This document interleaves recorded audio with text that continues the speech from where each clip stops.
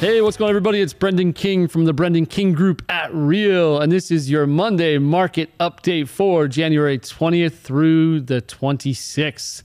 So let's check it out. It's a little more of the same, to be honest. 100% of list price on average was received. 26 average days on market, exactly the same as last week.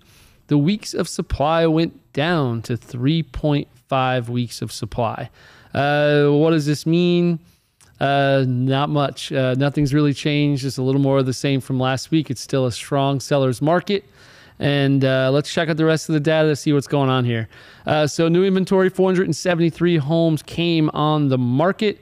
Active listings actually went up to 1,973. So listings went up, but supply went down because of the number of homes that actually sold.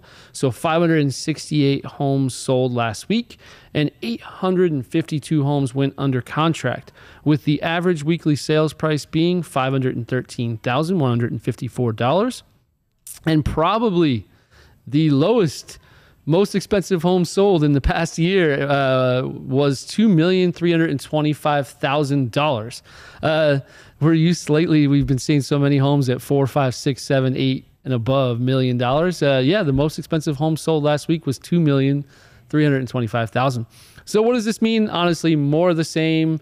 It's still a seller's market. If you have any interest in knowing how much equity you have in your home, feel free to reach out to us or give us a call. You can always check out our website at www.kingvegashomes.com or text market to 702-553-1955. As always, we'll see you guys next week. Have a good one.